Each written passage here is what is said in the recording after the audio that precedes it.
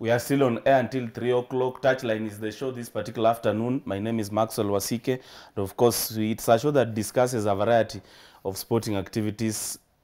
Not everyone is left behind. And this time round, we're discussing football with focus to what happened in midweek, the qualifier between Kenya and Egypt for 2021 African Cup of Nations, slated for Cameroon next year. Kenya, of course, failing to qualify for the second time running after, the Egyptian show in 2019 where they were bundled out at the group stage. Steve Ayoo is a reputable man when it comes to matters football analysis, and of course he's joining us. Steve, it's been a minute, man. Where have you been? You see, during this COVID-19 times, and you have a friend who you're not in touch with, you can get scared. We'll just use the common expression to Koi town. Somewhere along the way, you'll always find us. Sure. Yeah, but we are doing well. Just dealing with the new normal. And trying to keep healthy every single day. It's difficult, but we have to do our own. Yeah. How are things outside there, man? Now that, sports has been suspended, for some of us who are passionate about these things, especially during weekend in the afternoon, catching up a local game, now nothing to resort to. Yeah, it's quite unfortunate. I feel like the government, whenever there are like issues, especially pertaining to restrictions as far as COVID is concerned, maybe the first thing they look at is sports. Remember, they've not been allowing fans to go to the stadium for quite some time now. So we thought that's like a good measure, like a containment measure, at least, limit the number of crowds, of which, I mean, even pre-COVID, we didn't even have like so many fans going into the stadium. So we thought that's good enough. We accepted it. We are trying to find ways in which you can just watch the game at home. But now suddenly, they're telling us now, sports again, it's all locked down. And you can imagine how many lives have been affected right now. So it's really sad. I mean, I was just doing a rough calculation. You're talking of 18 teams in the Kenyan Premier League. You're talking of like another 20 in the National Super League. If you multiply by roughly just 25 players, that's like at least 1,000 families affected. And that's just players, really. You're not talking and you see, the problem with our landlords, they wouldn't care that, because you are a sportsman and sporting activities were cancelled, you have no source of income. So if you tell them that you don't have rent to pay, they wouldn't understand. They can't. And remember, even the landlords, really, they're part of the high and the mighty. They'll just collect rent. It's just like a whole system that starts right from the top, trickling down. So it's really unfortunate. It's sad. But what to do, man? It's the government. If they say this is the way to go, we have to oblige. You have issues here.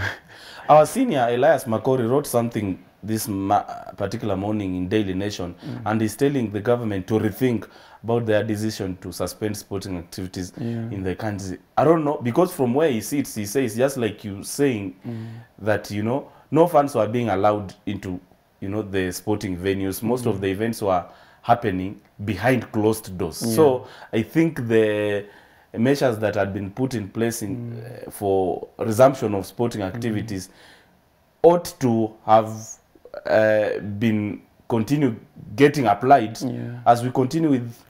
Remember one of the things that happened before we resumed the game was that all the players in all the clubs went through the COVID test. Okay.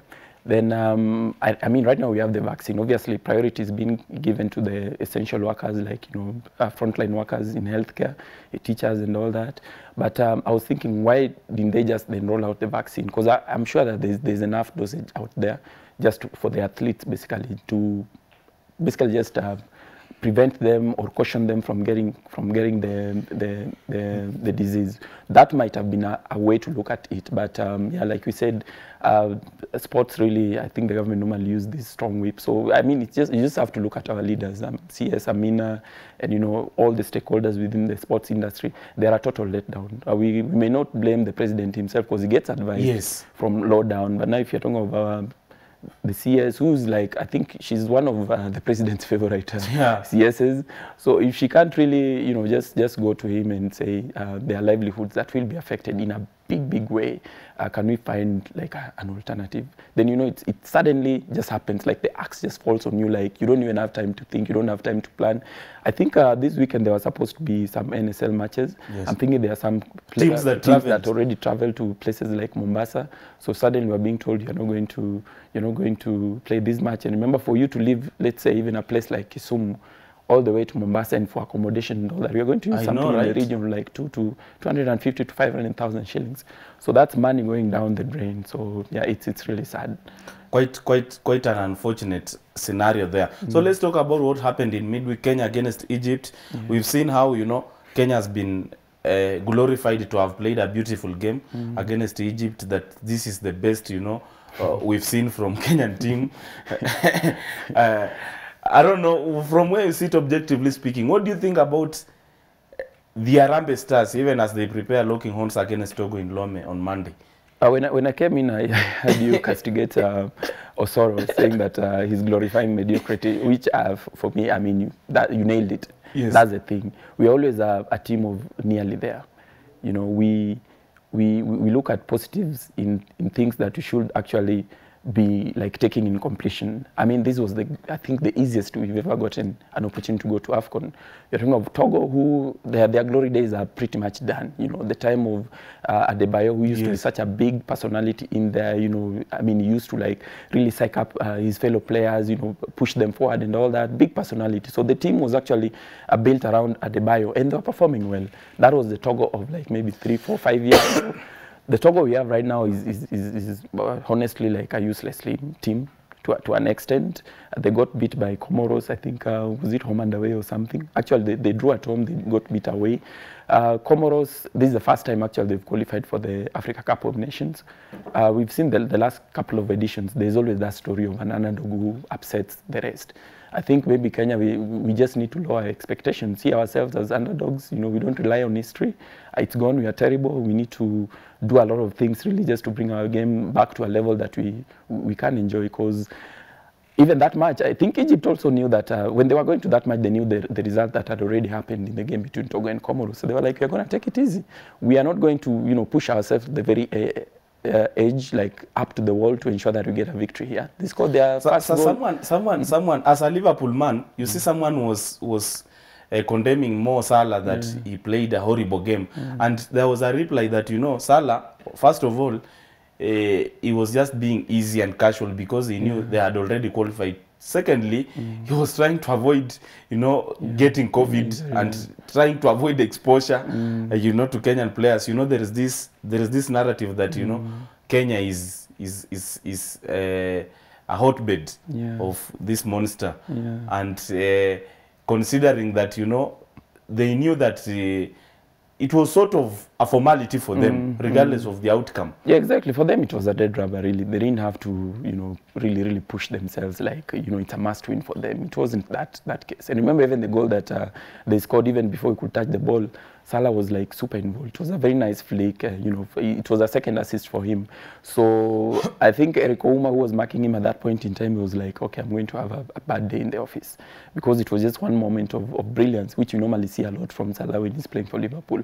But you know, we have to give credit also to Marcelo. He really stuck. He was man of the match, right? He was man of the match, and you know, it was not just about him defending Salah. It was about the kind of input that he was putting forward. You know, he was really bombarding down that left channel, you know, sending some very dangerous crosses into the box. So you have to give the young lad some credit in terms of how he dealt with the game, you know, how he dealt with the play in itself. Because remember, when you are playing against somebody like Salah, you don't just have to be a normal player. You have to like be some sort of a beast, you know, because Salah is in that level of being a beast. But I think Marcelo handled him well. And obviously, you have to give credit also to Daniel Sakari on the other side. I mean, our fullbacks, I think they were quite. Do you think in Sakari now we have a permanent right back, because that has been Kenyan problem over the years, getting, you know, a person who plays in that position the way the boy did? Yeah, I remember we tried with Philemon Otieno. Yes. He had made that position his own until obviously he got that injury was it during AFCON? Yes. Yeah. Then I thought that the fact that we were using Samuel Oluwande was just like a stopgap measure. I didn't feel like that's a future really.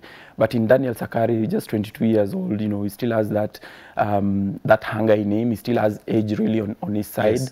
I felt like he gave us all the good signs. And remember, this is a player who just 2 seasons ago, he was at Kakamega Homeboys, you know, playing his football there, having just graduated from school. So for him, I think the progress is really there. And the good thing also with him is quite fit. One thing I normally love about Kariobangi Sharks players is that they are super fit. They can run out of the pitch if you give them that opportunity. Yes. So he has that fitness, which is something that also Marcelo brings on the other side. You know, they have the good crosses on their feet. They have the defensive mind on themselves as well. But they also have that fitness because you need to be running down that left channel or right channel, which is like the modern day fullback. So I felt like he did himself a world of good in that game. Michael Engineer Olunga, it was a bad day for him, bad day in the office. He didn't sort of capitalize on the available chances. Is it because of, you know, those who are playing behind him not feeding him? No, he got fed. He got fed. I don't think he'll complain whatsoever about not getting chances. He got them. Yes. He got crosses into the box. He had a shot that, you know, was put on his left feet, but Yeah, I think yeah, he was overthinking on as far as, you know, like getting that shot on goal was concerned. Then, you know, a defender obviously got him and got rid of the ball, put it out for a corner. But in terms of service, I think he was quite service. It was just not a good day in the office for him. And I mean, we can't castigate him much. Sure, He's a player who has he's like been resourceful to the team. Yeah, 18 goals in is it 40 appearances, 41. That's like a goal every 3 games, which is not a bad return. And remember, we've also been quite struggling with a player who would look at him and you're like, do we really have somebody who can put in the work the way Dennis Oliech used to? So, you know, Lunga, you know, I mean, his partnership with Masood, did it work? I don't think it did, because Masood was doing a lot of defensive work. We've never seen him playing he was down. sort of playing from the left wing, most of the times. Yeah, it was a strange selection. I mean, when I looked at that lineup, I thought we were going for 4-4-2. But we still did a 4-3-3 with Masood doing... Maybe they were playing from under the instructions of the coach. Yeah, obviously. I mean, he sets up the team, so he must have seen something in training. They must have tried it in training before implementing it. But, you know, the only contribution I saw from Masood was this, you know, basically racing back and denying somebody an opportunity on the left flank. I saw that. That's like the moment that I saw Masood in the game. So in terms of support, I don't think he got a lot of support from Masood, but you can't blame Masood as well. It's the instructions that came from the technical bench. So the team, I know, is traveling today, this particular afternoon, in Lome, Togo, to play the last qualifier game against you know, the West African country. What are the chances? Should they leave on a high, despite the fact that they have already been eliminated? Yeah, I mean, if there's a game, you have to play it. You know, at the end of the day, you don't travel all that distance, use all your resources to go and lose a match in Yeah. You have to be a professional at the end of the day, you know, unless obviously you want to fix the match, then you can go and do your own things over there.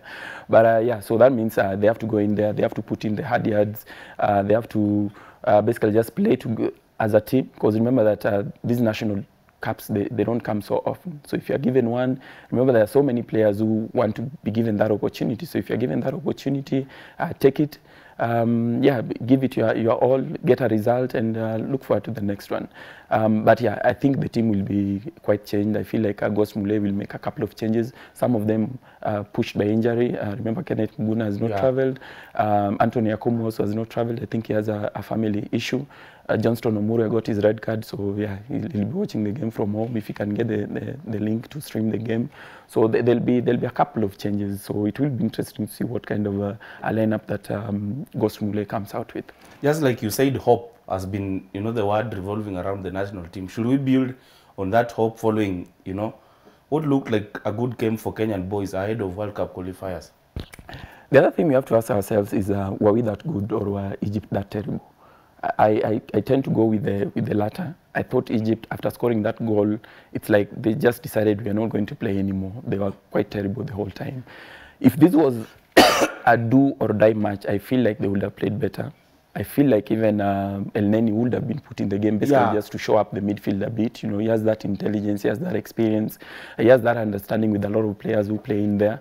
But I mean, I'm not taking credit from our team. I think that's the best game especially second half, we played in our home ground against such a big team. I feel like that's the best game we've played for quite some time now. So, yeah, like I've said, they just have to go to Lome and ensure that they get a result out of it. It's a dead rubber match. It won't help us qualify, but maybe it will. Remember that even Ghost Mule, he hasn't had like enough time with this team. Yeah. He's just been playing friendlies here and there. But yeah, let's see what happens in Lome. Chances ahead of Qatar 2022 World Cup? The group again looks manageable, at least the preliminary group. I think we have Uganda, Rwanda, and Mali. So you're looking at that team, then you're feeling Mali are not like in good shape. I think just like Togo, their good days are kind of behind them. You remember the time of Bakayoko, yes, yeah, you know, the Koulibalys and all that. I think they used to play really some good, entertaining football. I think they even reached the semi-final or even the final of Africa Cup of Nations. So their glory days, the days of the veterans are behind them. Right now, I feel like they're also rebuilding, so they are beatable. Uganda are our neighbors. We remember what we did to them. We denied them qualification to... And there has been fierce rivalry between the two countries. So yeah. It is so always it's going to be a revenge mission. Yeah, it's going to be a good match. Hopefully by the time we play them, there'll be fans allowed into the stadium, because that actually plays a big role. Rwanda will be the underdogs in there, but I also feel like we'll be underdogs. Uganda will be looking at us and looking at Rwanda as well and saying these are teams that we should be able to beat. Then, you know, we go to Mali, get a point or something, come home, ensure we win all our games. But yeah, that's one thing also we need to do at home, and we've not been translating that home advantage into results. We are drawing too much, unless it's a friendly against South Sudan or Tanzania, who are behind us, really, some steps behind us. We've been getting too many draws at home. I don't know why. As we head to the conclusion part of the qualifiers, I don't know, what has been your pick-up point in terms of, you know, the matches that have been played ahead of continental football in Cameroon next year? What has captured your moment? I think I have to say the ability that the local-based players have shown. Yeah, sure. Yeah, for me that has been such a big thing. You know, some of these players are just winning their first caps. You know, and you know they've taken it in their strides. I'm looking at somebody like Abdallah Hassan. You know, he's always shown that potential at Bandari. I felt like he didn't really. That was not his best game. You know, save for the goal. That was not his best game. I thought he was quite wasteful in that game. We tried dribbling. Things were not just working well, but he got the goal. I think it's his fifth goal in like 11 appearances. So he's scoring a goal every other game, which is such a good return, especially for someone who's playing down the channels. But not just him. We saw what Danson Chetambe did during the friendlies. This is also a player who's just earning his call-up. We've seen what Sakari has done. Yes. We saw what Mazembe did, you know. So yeah, basically, like I was saying, the application and the ability and the talent and, you know, the hunger and the drive that most of these local players have shown, I think is just something that has been quite encouraging. So we need to look at Chan as well. Maybe World Cup qualifiers may be so difficult, really, because, you know, I think the process is quite tedious, and also you get to meet the big guns. But we are Kenya. We've been almost there, so we just need to psych ourselves up. But yeah, there's a lot of work. So after the impressive performance by the local youngsters, is Jacob Ghost Mule in dilemma? Because in the event that those foreign-based players who didn't, you know, link up with the team travel, of course there is that aspect of gelling youth and experience, blending part of it, which might work or fail to work for the team. But now that, you know, this pool of players are available, all of them, will coach be in a situation of dilemma in terms of his selection? I don't think so, because I'm looking at the players who are left out. Obviously, the biggest one was Victor Wanyama, the captain for quite some time now.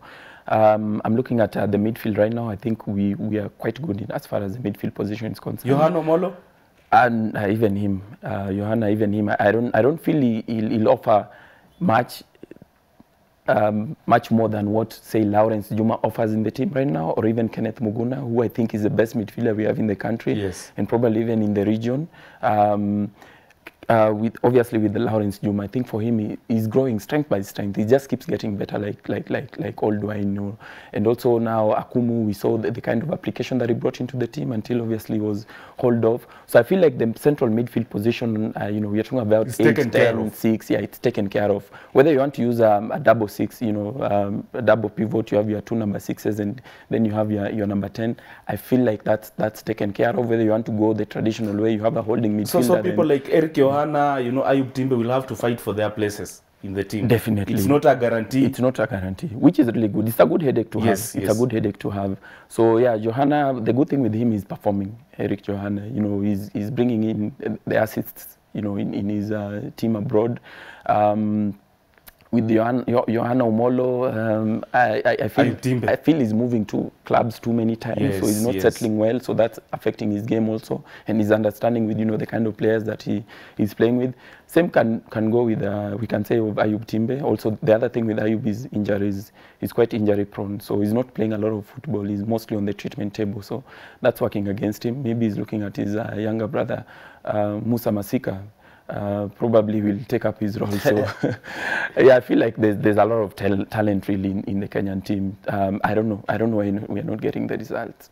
So last year when, you know, sporting activities were suspended by the president, and the league was equally suspended by FKF president Nick Mwendwa, you know, the then current league table toppers were given the mantle to have won the league, that is Gor Mahia. This time round, can we witness a scenario where Tusker now will be crowned champions in the event that, you know, the situation escalates and surge in numbers continues? Oh, that's a good question. I haven't thought of it. We're just evaluating, you know, exploring we have to look into the future. Things happening. It will only be fair that they do that, right? Yeah, sure. Yeah, it will a few games have been played so far. A few is a bit of an understatement, because they're almost into the second leg. Yeah, into the second leg of the season. But remember also, you don't have like a huge window as far as, you know, just how many games are left to play, and in such a short time. The league, I think, was supposed to end by around July. Yes. Yeah, but now we are going to lose like at least a month of football. So the calendar is going to be ever so tight. Remember, even right now we've been playing with quite a tight calendar. There are games in midweek and there are games on weekend. You know, so players, you know, there's a lot of games happening. Obviously, there's a lot of fatigue also that's getting into the players. But yeah, to answer that question, in case the league doesn't reach the crescendo, then yes, I don't feel. I'm just wondering, you know, you don't think that, you know, Tusker deserves to be given the title? You know, the one thing that caught me is when it was happening in England and my Liverpool was in such a prime position to be declared champions. I was like, there's no way we should not get that title because we deserve it. So I'm thinking though with Tusker, I feel like the number of games that have been played are not enough. I feel like it's not enough. We are barely half into the season, right? We played, I think, around, is it 15 to 17 matches, somewhere in there? I haven't checked yet. But I feel the season is still young. We should not just give it out like that. We can still restart. But hopefully, we don't have to go that direction. Let's just hope that what the government has said, if you follow it, and obviously the vaccine is right here now, at least to help us contain the infections and all that. Let's hope by the time we'll have the next address next month, the numbers will have dropped down significantly, and football or even sports generally will be back on the table. Definitely. Of course, we can't finish a discussion on local Premier League football without touching on international soccer. We've seen Zlatan Ibrahimovic, that 9-year-old, making a comeback for Sweden, and he assisted a 1-0 win against Georgia. Yeah. This man is not getting tired. He has goals in him. That is what happens when you have goals in you. Like, goals to him just comes naturally. But can you attribute this to these countries failing to put up proper structures that will lead to replacement of the aging players? There is no continuity. To an extent, because him getting recalled means there are no options. But remember, during their forward department. Yeah, during the previous World Cup, I think Sweden did quite well. They went past the group stages. Yes. It was quite a tough group, but they were lacking goals. Most of their games were either 1-1 draws or 0-0. You know. Yeah, slim defeat or a very low scoring games. So as far as the defense and is concerned, I felt like they were quite compact. You know, they were not conceding much, but they were not scoring on the other end. That's why they couldn't go beyond. And in Zlatan Ibrahimovic, this is a player who's delivered in Ajax, in the French league, in the Italian league, obviously in the Serie A. So he always has goals in him. So him getting back there, I think it was not a case of him trying to find the goals. They were in him. He just needs to get 1 or 2 chances. And the good thing with him, he has that confidence and arrogance in front of goal. Yeah, and his personality itself, you know, just attracts those balls to him. So yeah, scoring for him is quite natural. Very few players like him. Before you leave the show, I know you are a die-hard Liverpool man, alongside the noisy Gregory Mulemi and another noisemaker in the likes of Eric Njiru. Yeah. You guys now, it's done. It's a done deal for you in terms of your Premier League title bid. Yeah, it's gone, man. It's quite unfortunate. I think it's one of the saddest stories of this year. You want to attribute that to injury? It's obvious. I think the fact that we lost Van Dijk to an injury, that was a big one. Then Gomez followed, then Matip followed, then Fabinho followed. Like, it was just injury in all departments. So we lost people, obviously, some influential players on the back line. Then, you know, you're having some influential players in midfield, like the likes of Henderson, the likes of Fabinho, now coming again to play in defense. So, you know, the whole chemistry of the team was affected, like, to a big extent. And, you know, when also remember that Liverpool also, when they're playing at home, and there's that noise from the Kop end, it pushes them like to the very limit. So with that also, plus the injuries, I felt like we lost those two things. When you lost them, it kind of affected our chemistry and our flow and our confidence to a big level. And also, I mean, Mo Salah, Sadio Mane, Bobby Firmino, they were not firing. Jota comes in, scores like in 4-5 games, get injured. So yeah, I felt injuries let us down in a big way. But hey, look here, we are in the quarterfinals of the Champions League. We are facing a Real Madrid team, and I don't think. What do you make of the pairings? Good games. You look at the pairings, I think they are like the best teams in Europe right now, obviously. But Porto, probably, that was the team that everyone was wishing they will get. Chelsea have them. But yeah, they are quite mouth-watering fixtures. Let's see what happens. But I have a strong feeling and great conviction that we are going to get past Real Madrid. Liverpool, in knockout games, they are a different animal. And Real Madrid will get to see that. It's a matter of wait and see. Indeed, a very interesting conversation. That is why time has elapsed, even without exhausting the talking points we had. But it's been a pleasure having you, Steve. You know, it's been a while, and good to see you, man. Yeah, good to see you. Thank you for coming through. Touchline comes to an end on that particular note, and of course, let's do this next time. Saturday, same time, same place. Always an honor having you on board. Continue washing your hands and sanitizing and keeping social distance and ensuring that you comply with the guidelines put in place by the government if we have to combat this monster. For those of you who are passionate about sports, and every weekend, especially Saturday afternoon, you visit the local sporting ground to catch what is happening. Maybe we will have to sit in our houses and watch, you know, European football, and the international break is here and a lot of qualifiers and friendlies happening. So we've got no option. Hopefully, things will resume normally. God bless you. Have a nice weekend and keep safe.